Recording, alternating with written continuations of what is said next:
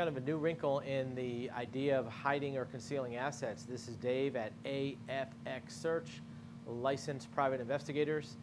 Hiding assets in the past was a matter of putting bank accounts in somebody else's name, putting a property maybe in somebody else's name, maybe putting cash under a mattress. But in the digital age, hiding assets can be as simple as buying bitcoins, which exists as nothing more than bits in a computer like the one behind me.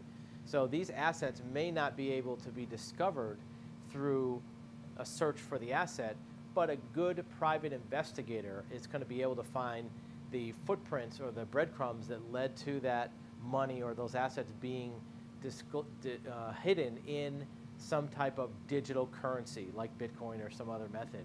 Just because money is not tangible or not visible, the act of putting it there is probably still apparent to a good licensed private investigator. If you do have questions about discovering hidden assets, you can reach us at our website, afxsearch.com.